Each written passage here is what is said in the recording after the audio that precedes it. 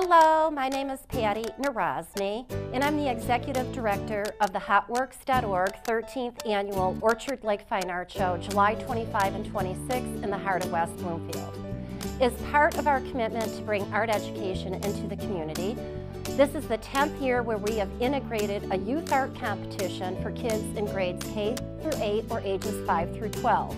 Hey kids, we encourage you to create your original and personally handmade art that is publicly displayed under the Youth Art Tent the entire weekend. There is $250 in Kids Awards, which are based on originality, technique, and execution. There is a $3 entry fee. Students may enter up to 2 pieces of art. All work is accepted. The youth art applications may be found on the web at hotworks.org. See art, love art, buy art. See you there.